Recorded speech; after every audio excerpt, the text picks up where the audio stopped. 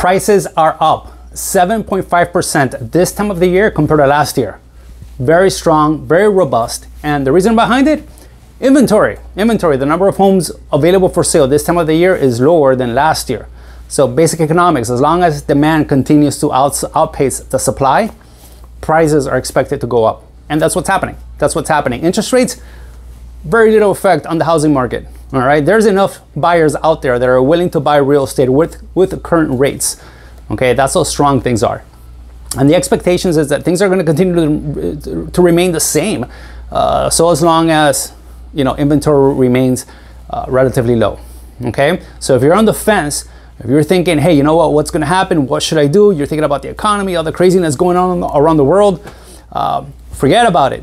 Okay, we remain in a very strong seller's market, and that's the expectation for the rest of the year. Okay, if you have any questions, depending on where you're watching this video, you're going to find my contact information above, below. Call, text me. Have a great week. Bye.